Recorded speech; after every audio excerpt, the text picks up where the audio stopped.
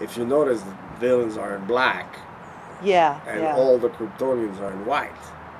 That's right. That's right. It's very symbolic. Very symbolic. Tremendously symbolic.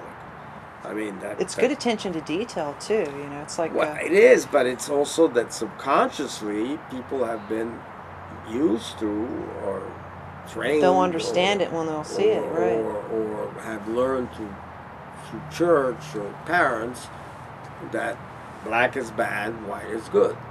Right. Everybody gets it. The plumber gets it. The taxi driver. Well, even Darth Vader, you know, wears black. White, so. And Luke is white. Until Return of the Jedi, when he's tempted to turn to the dark side. Yeah, I mean that George Lucas was brilliant. Yeah, and actually he defined for me my beliefs in general, which are, you know, the Force, the good Force and the bad Force. That's amazing. You know, I'm in what's called an agnostic, meaning I don't believe in any church, but I do believe in the good and the bad. Right. But it is in kind of like an all-powerful force that's everywhere, unlimited. There is no beginning, there is no end.